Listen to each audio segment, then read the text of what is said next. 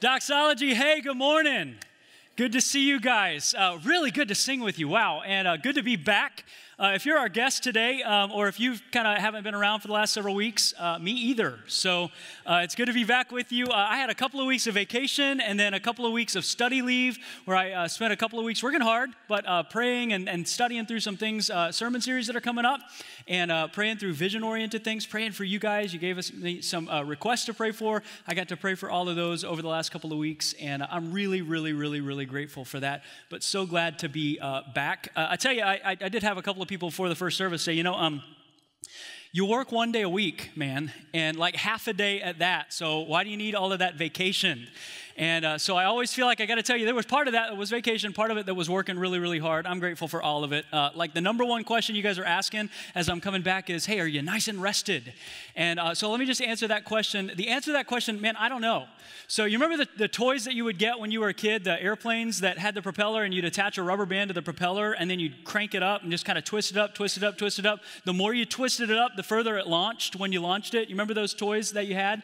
So whatever that is, I feel like I got about 4 weeks worth of getting turned up, and if that's rested, I'm rested. Whatever that is, I'm feeling it. But I'm really excited for the fall, excited about today, and glad that you're here. I do want to take just a second, coming back on the other side of that, to tell you thanks. When our elders first told me a couple of years that needed to be a priority for me, both the vacation and the study time, I had a really wise, really great friend that said, hey, receive both parts of that as a gift. And every time you get to do it, just receive it as a gift, both the vacation and the study time. And so I really work hard to do that. And here's what I realize about gifts. The receiver of the gift doesn't have to pay anything for the gift, but the giver of the gift often pays a lot for the gift to be experienced, especially when it's something extravagant, and I feel like that is. So I just want to say to those of you, our elders, that make that a priority for me, I realize that costs something, and I'm grateful to you for making that a priority for my family and for me as a pastor. For our staff that pays a little extra, like they work, get a couple extra responsibilities to make that happen, especially Justin and our leadership team. That's a big deal, and I want to tell them thanks. To you who you show up every week, you gave generously during July. That's always a big deal. Like we had a pretty good month, July-wise, and I don't know that you think about that, but at the end of our fiscal year ends at the end of August, so we're kind of right in the middle of thinking towards that and praying towards that and planning. That's a part of that study leave, is praying and envisioning and thinking through what God has for us in the days ahead. And gosh, it would be a bummer to go away, pull up on the yoke, pray really hard, come back with great vision and a tanked budget. And so thanks for not making me come back to something like that. And I'm really grateful. That's a big deal, whether you recognize that or not. So thanks for that. And obviously, thank you to Gary Brandenburg and Jay Felker for inspiring so many emails and texts from you saying, hey, if they'll keep showing up, you take as much time as you want. And that's good. I do that on purpose. So I want to make sure that July is one of those months that you just go, man, I don't miss July, because Freeland's going to take care of us even when he's not here, and sometimes even better than if he was here. So grateful for that, grateful for you, and really excited to be back. So here's what I want to do today. Grab a Bible if you got one handy and make your way to James chapter 3. James chapter 3, and if you need a Bible, grab one of these. Go to page 826 in those this morning, James chapter 3. We're launching into a brand new series this morning. You just start that, and what I thought maybe we would do as we launch back into a new series is maybe start the new series with a game. You cool? Actually, not a game. I felt like it might be fun. There's not a whole lot better than a really good church fight. So let's do battle this morning. You guys good with that? Here's the way this will work. I'm going to give you two things that tend to be in competition with each other, and I'm going to let all of us take a side. You're going to vote for which side you're on just by raising your hand when I give you the chance to raise your hand. That makes sense? Everybody in? All in, okay? This is an all-play kind of thing. I'll give you the things, you vote for which side you're on. It's easy as that. Ready? All right, so first thing is this, cats and dogs. We'll start easy, all right? Where are the dog people? Yes, these are my people. Yeah, excellent. Very good. Okay, put your hands up. Where are the cat ladies? Yeah, okay, y'all keep your hands up. Everybody look around. This is the reason that we have a value of no perfect people allowed at Doxology Church. No, I'm playing. I like cats. They taste like chicken. No, okay, well, let's move on. We'll do something else. How about Apple versus Android? Apple versus Android. Some people are passionate about this. Okay, where are the Apple people? Whoa, Apple people. All right, good. Where are the people that say, I like to actually keep my money in my pocket? Yeah, awesome, good. Some of the Android people. Okay, how about Torchies or Fuzzies? Are there some Torchies people? Torchies people are here. Yeah, there are going to be a lot of you guys at Torchies today because I just planted the idea in your head. That's okay. Where are the Fuzzies people? Loyalists, Fort Worth people. Yeah, you're not catching that Austin disease. I get it. Fuzzies people. Love it. Okay, let's stay on food. Okay, Heim and Railhead. Heim versus Railhead. We're the Heim people who are here. Yeah, bacon, burnt ends, say no more. Heim people are here. We're the Railhead people. They believe that you shouldn't have peer pressure to wear skinny jeans to a barbecue joint. Railhead people, yeah, awesome. Okay, one more. Let's do one more. How about Big 12 SEC? Where are the SEC people? You hear them? They're overcompensating. Are there Big 12 people? Yeah, there are more sports than football. Yeah, good to have you guys here as well. Okay, we could keep going, couldn't we? Like, there are all kinds of things out there, and that's part of the point. Like, it's really easy for all of us to take sides on all kinds of things. It's really easy for there to be this us versus them mentality. And come on, when it comes to pets, when it comes to phones, when it comes to barbecue joints, it's really not that big a deal. When it gets to stuff that we really care about, it's a totally different story, isn't it? I mean, when we start talking about Republican versus Democrat, conservative versus liberal, it's a different, let's do that, okay? So, no, I'm just kidding. Let's not do that. Let's not do that. We talk Republican and Democrat, conservative, liberal, public school, private school, homeschool. That gets serious, doesn't it? Vaccinate, don't vaccinate. Black lives matter. All lives matter. Pro-life, pro-choice. Like, we could go on and on with those too, couldn't we? We haven't even started to get into things like theology and sexuality. And you mentioned stuff like that. Did you feel the temperature change in the room? And some of you are going, oh, we're talking about that today. Okay, well, where's the seatbelt in this thing? Because there's something about those issues that we just know make us and people around us crazy. Here's the crazy thing about the crazy things. We don't all agree on the crazy things. Have you noticed that? Some of the things that just your neighbor is willing to go nuclear over aren't even a blip on the radar for you. Some of you experience this in your marriage. Things that your spouse just can't let go are things you don't even think about. Some of you teenagers, the stuff that drives your parents just crazy, and for the life of you, you can't figure out why it's such a big deal. It's a crazy big deal to them, and you don't know why. All of us have had the experience of being in a conversation with somebody that we know pretty well, and somebody that we don't know walks up and joins in the conversation, and all of a sudden they say something, and you just realize that they've said it, and they don't know that they've said it. They've stepped in it, and they don't know that they've stepped in it, but you know the person that's next to you, and the person that's just entered into the conversation doesn't know what you know, and you know that they just stepped on a landmine, and it's on. We're about to rumble, and they don't know that we're about to rumble. Because the crazy thing about the crazy things is everybody doesn't agree on which things are crazy. When it comes up, whatever it is, whoever we're with, people who were normally us suddenly become them, and the stakes get high in a hurry.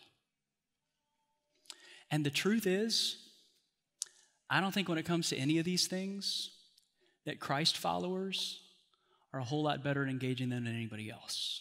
When it comes to social media, it comes to our marriages, it comes to our friends, it comes to our fraternities, our sororities, it comes to our neighborhoods, our HOAs, the Christ followers, we don't tend to be much better at it than anybody else. Not becoming a Christ follower doesn't somehow magically absolve you from being really sorry at conflict. And it's kind of a shame, isn't it? Because Jesus and the writer of the New Testament said a lot about conflict, how to handle conflict. And here's what they tell us that you and I know, but the problem with us knowing it is we really only tend to remember when we find ourselves picking up the pieces of a conflict gone bad. What Jesus and the writer of the New Testament tell us, the way we fight often fights against the thing we're fighting for. You experience that?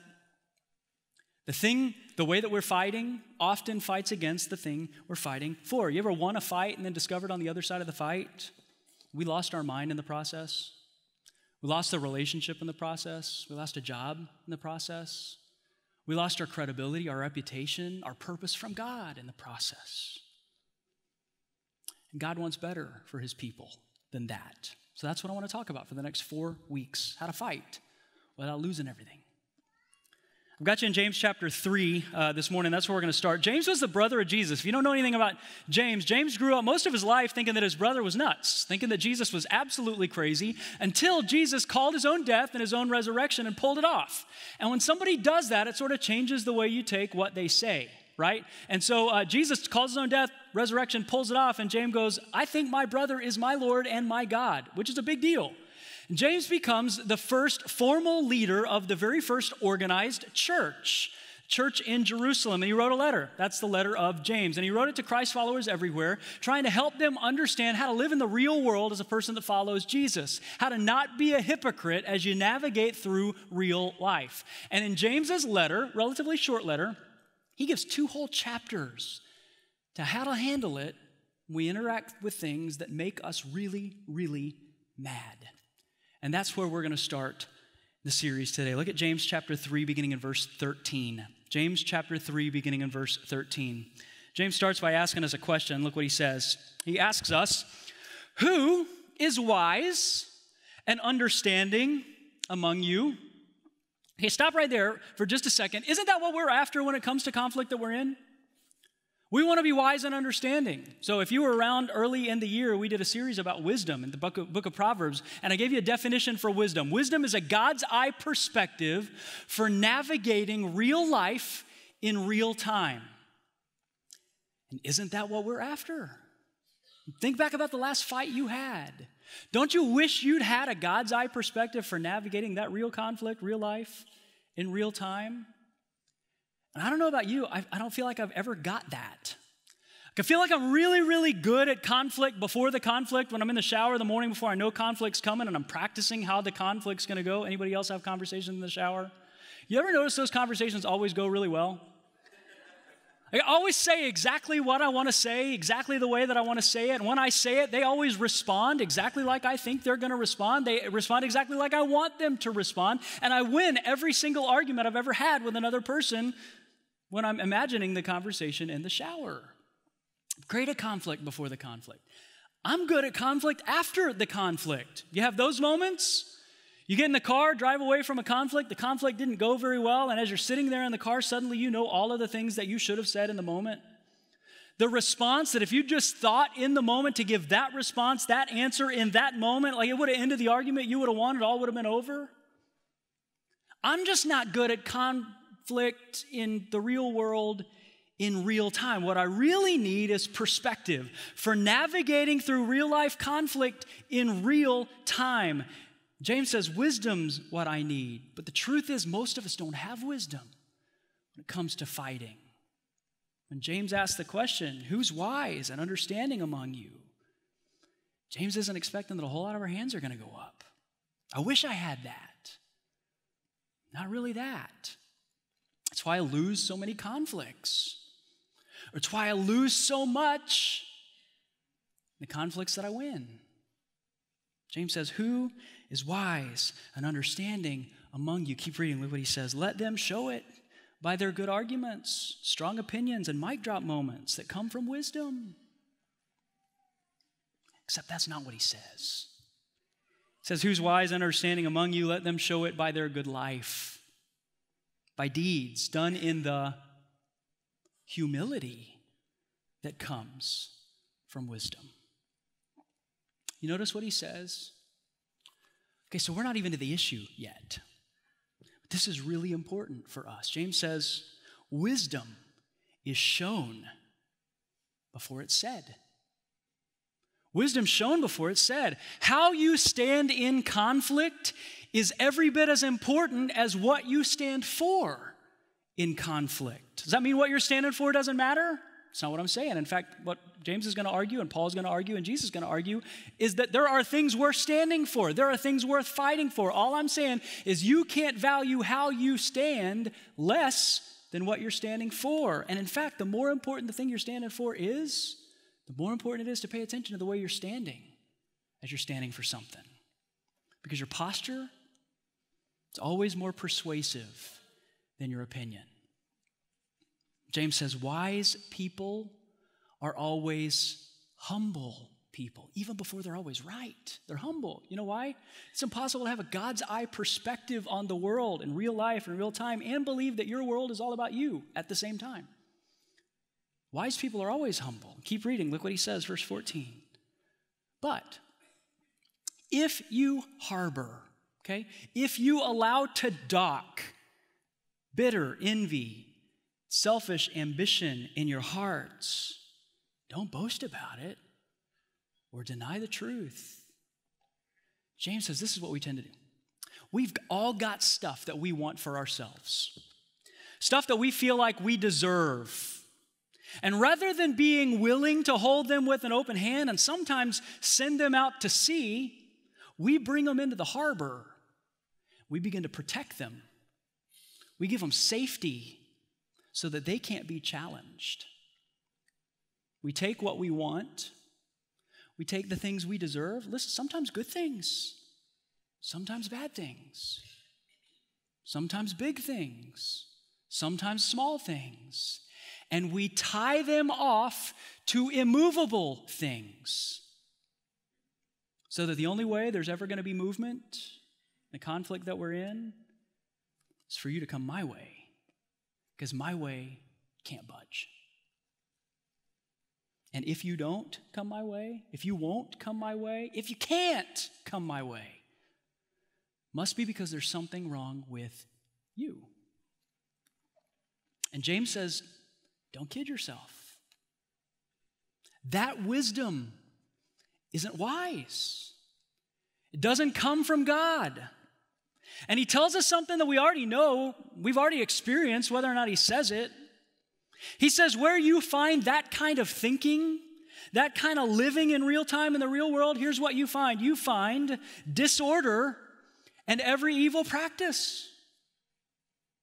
He says, where you kind of find that kind of thinking, you find our political system. When you find that way of navigating through conflict, you find the wreckage, disorder of your broken marriage. Where you find that kind of thinking, that way of operating, that's where you find your roommate situation. Where you find your relationship with your parents. It's where you find the culture at your office.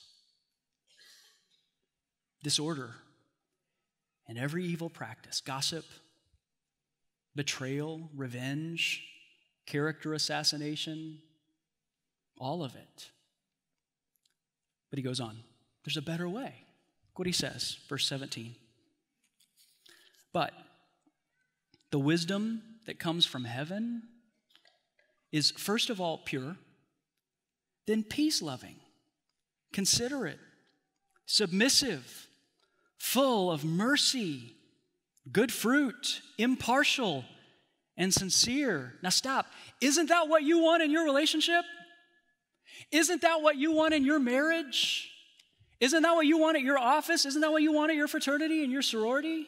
Peace-loving? We're going to come back to this next week, but don't you want to be in a relationship with people that value flourishing above fighting?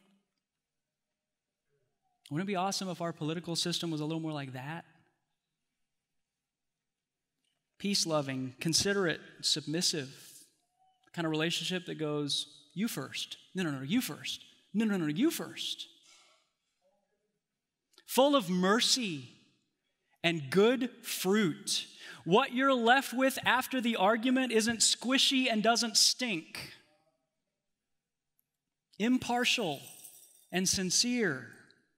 You reach a fair agreement. There aren't ulterior motives. That's fighting without losing. So how do I get that in my house? How do I get that in my marriage? How do I get some of that in my office? The place that I live. How do I get that with my friends? That's where we're going to go in this series. That's my introduction to the series. Now let's get to the message for today. I'll have you out of here by dinner. No, I'm kidding. James gives us a first step towards that result. We've already sort of alluded to it. James goes on to say, if you really, really, really want to get the fight right, you're going to have to get the spider, not just the web. You got to figure out what causes it, and you got to go to the cause and fix the cause if you want to get the fight right. He's hoping we'll ask a question. What's the question? Well, what's the cause? What causes the fights? What causes the quarrels among us? James says, I'm glad you asked. Look at verse 1 of chapter 4. What causes fights and quarrels among you?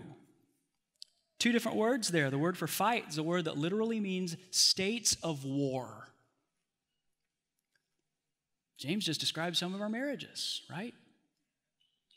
Teenagers, James just described the culture at some of your houses. Like, it's not missiles flying 100% of the time, but everybody's always got their finger on the red button just in case. States of war, fights. He also uses the word quarrels. This is the Freeland children during the summertime. It's some of your office cultures, some of your roommate situations, skirmishes all the time, some of your HOAs. Everybody's always fighting about something. Thing is, it just never seems to be the same something. Everybody's always fighting, just kind of at each other. Always fights and quarrels. James says, what causes that? Some of you say, you know what, that's not the right question. The right question isn't what causes that. The right question is who causes that. And I know the answer to that. The answer to who causes that is her mom causes fights and quarrels among us. Like every time she shows up, she's just at it. She says that one thing and it's always the same thing. And we were fine before she showed up. Then she starts in on our laundry list of stuff to be critical over. And now not only are we fighting with her, now we're fighting with each other and the kids are fighting with us and we're fighting with the kids fighting with other. It's not what causes the quarrels, it's who, and it's her every time she's here. Who causes the fights and quarrels? It's that guy at work. It's him. Every time he shows up in the conversation, it's something, and everybody just starts to go at each other, always stirring stuff up, stirring the pot, starting the gossip. It's him who causes fights and quarrels among us. Some of us say, it's the kids. Like, we were doing fine. We were happy. We got a little too happy. 9 months later, kids show up. Now we're tired all the time. We're broke all the time. We're fighting all the time. Who causes the fights and quarrels? It's the kids. The kids cause the fights and the quarrels among us. It's not what, it's who. James doesn't ask who. He doesn't ask who started it. He asks what starts it. And then he answers the question. What causes the fights and quarrels among you? Look at verse 1. Don't they come from your desires that battle within you?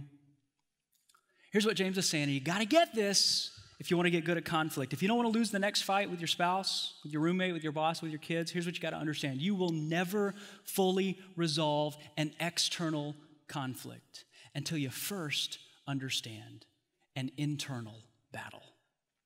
You will never fully resolve an external conflict until you first understand an internal battle.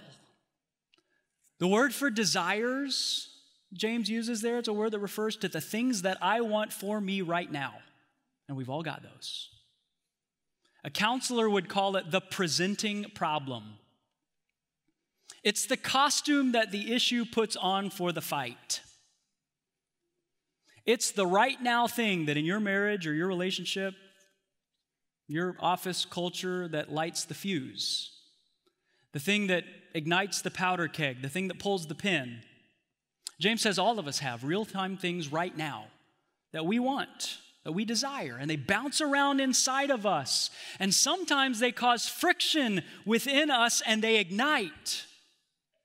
And James doesn't say that they're all bad. It doesn't say that they're all illegitimate desires. Some of them are good desires, holy desires. And some of them are evil desires. But the thing is, without wisdom, we don't know which is which. We always assume we know which one is which because we know us and we know our heart, we know our intent, so we just assume that the thing that we want right now is the right thing for us to want right now. Using James's illustration, it's something that we've harbored in our heart. We pulled it in, we allowed it to dock. We tied it off to really good things, holy things. We've sheltered it and protected it and justified it to the point that for someone else to not want that for us or to not give that to us must mean that they're evil and must be destroyed. I mean, keep looking. Look what James says, verse 2. He says, you desire, but you don't have, so you kill. Okay, maybe not literally, but look at some of our marriages, if we're honest. Some of our relationships, the way we use social media against other people, the things that we'll say about people in our class. Think about some of our office cultures, the way we will destroy a person's reputation. The way that we'll destroy a person's sense of being, belonging. Killing's not that far off, is it? I mean, some of the people who are the victims of some of the things that we've said and done in our world when we're angry and they didn't give us what we wanted, kind of wish they were dead. You don't have what you want, so you kill. He says you covet, but you, underline this, cannot get what you want. Even with that, you cannot get what you want, so you quarrel and fight. Isn't that the crazy thing? So we destroy a person in an argument, we destroy their reputation, or we just destroy them in an argument, and then we discover at the end of the argument that we still don't have the thing that we really wanted. Have you ever had that experience? You have a fight. You owe me an apology. I want an apology right now. Then they give you the apology. You win the argument. And you discover on the other side of the apology that the apology wasn't what you really wanted. And you wish you'd fought for the other thing. But you wasted it, fighting for the one thing. Some of you have had this experience in your marriage about something silly. You had a knockdown, drag-out fight about him playing golf one Saturday. And you won. He didn't play golf. But as he sat there on the sofa, you realized golf wasn't really the thing that you wanted. He's not playing golf. And you still don't have what you wanted. What the fight was really about was relational intimacy. You wanted time together, but you won the fight. He's not playing golf, and you still don't have what you really wanted. I talked to someone the other day talking about a fight among some of their single friends. One of their single friends in particular, they were fighting because one of them didn't get invited to a party that a bunch of them went to, and a picture from the party showed up on Facebook. The crazy thing is, the one who was really mad, the one who didn't get what she wanted right this second, she couldn't have gone to the party anyway. She was busy that night. The party wasn't the issue. The issue is she wanted to belong.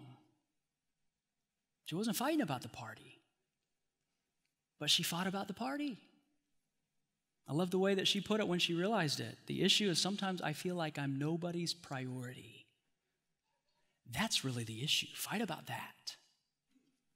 That's James's point. There's a war inside every single one of us between what I want right this second and what I really want at the end of the day.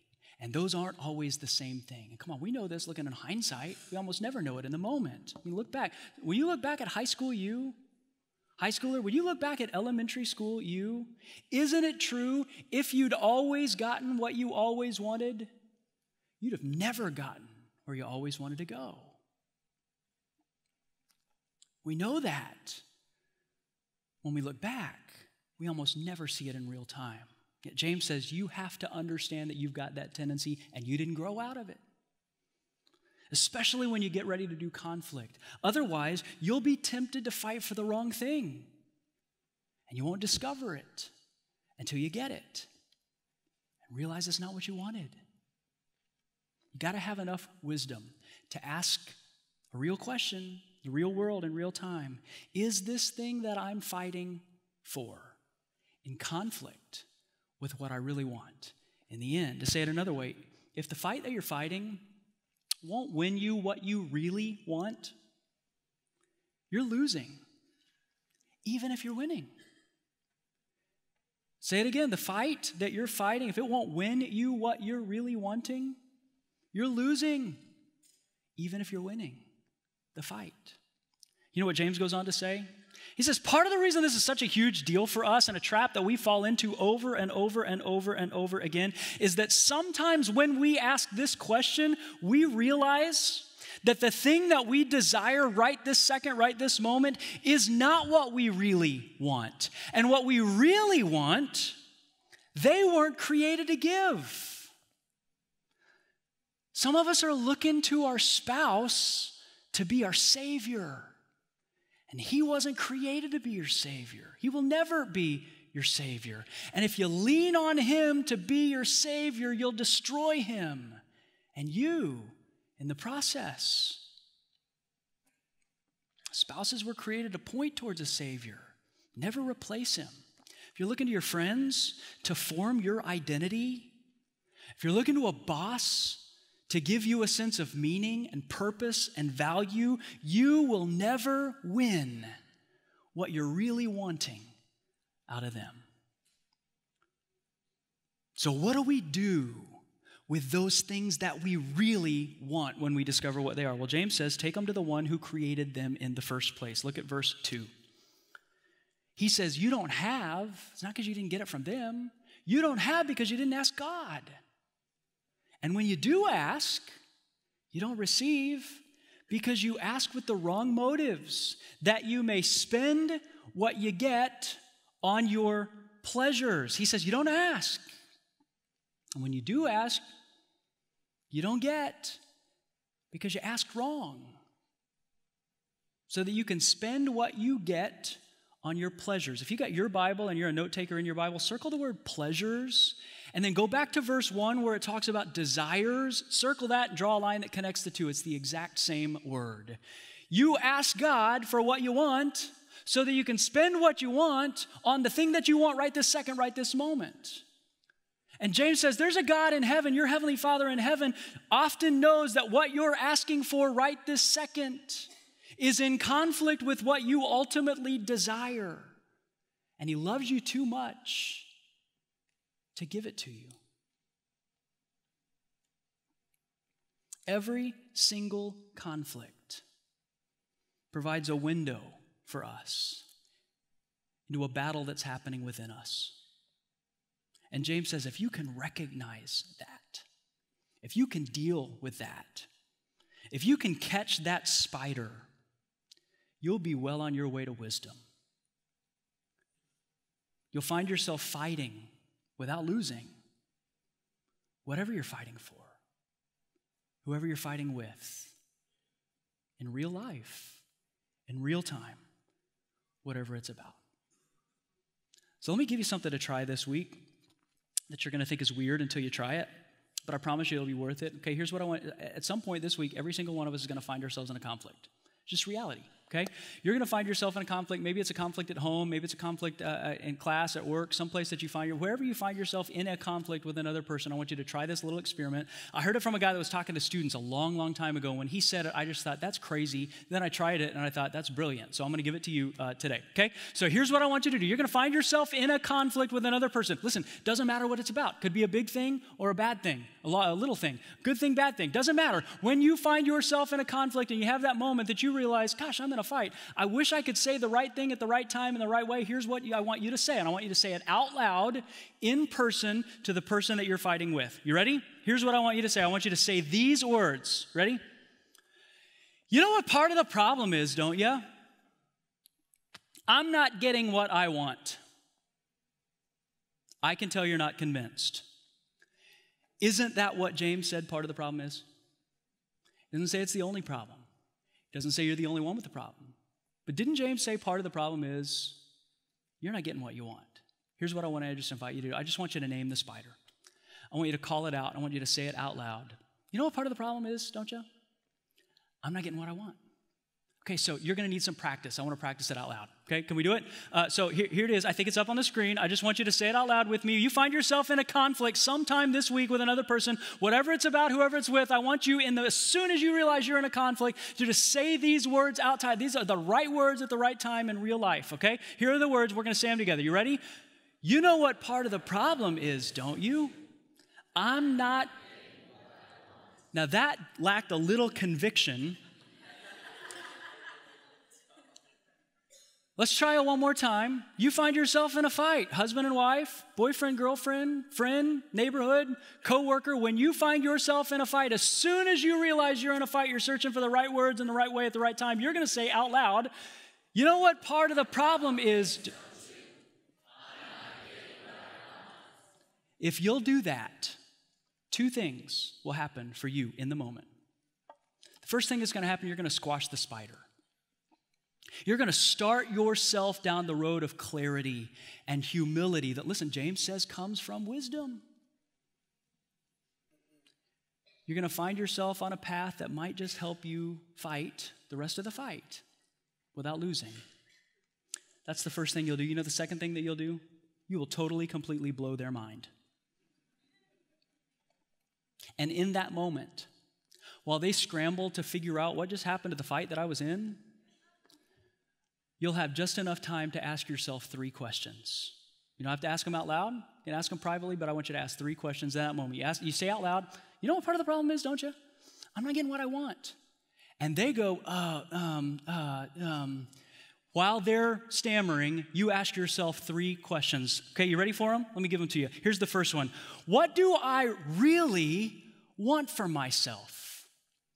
What do I really want for myself? Ask yourself the question in the moment. What's this really about? What am I fighting for? I'm getting ready to do war over golf.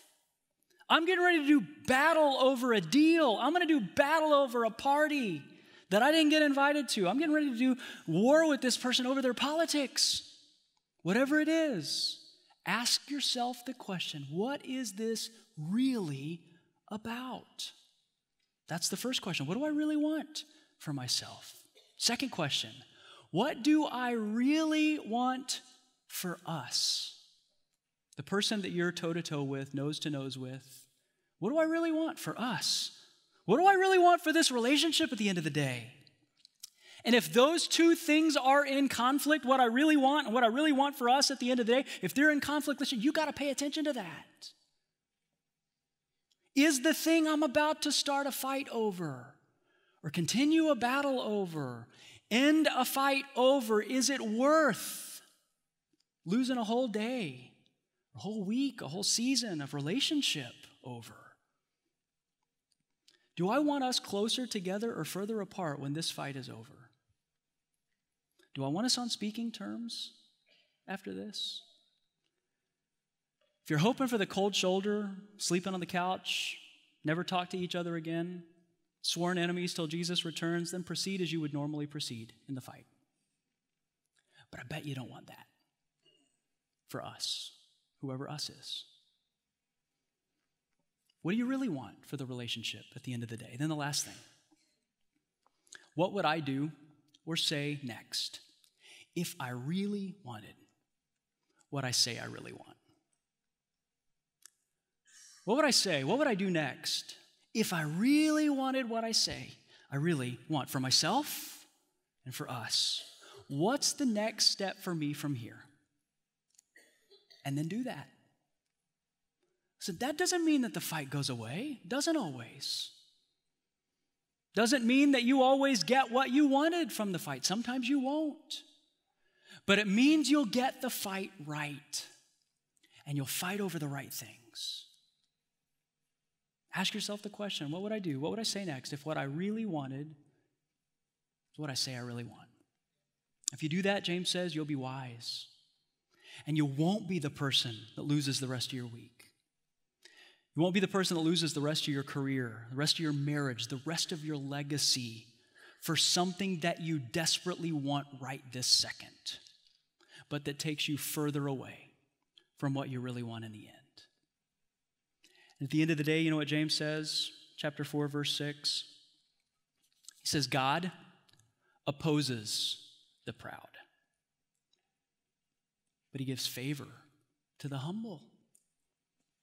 Listen, it is not a recipe for victory in whatever fight you're in to have the God of the universe line up on the opposing side.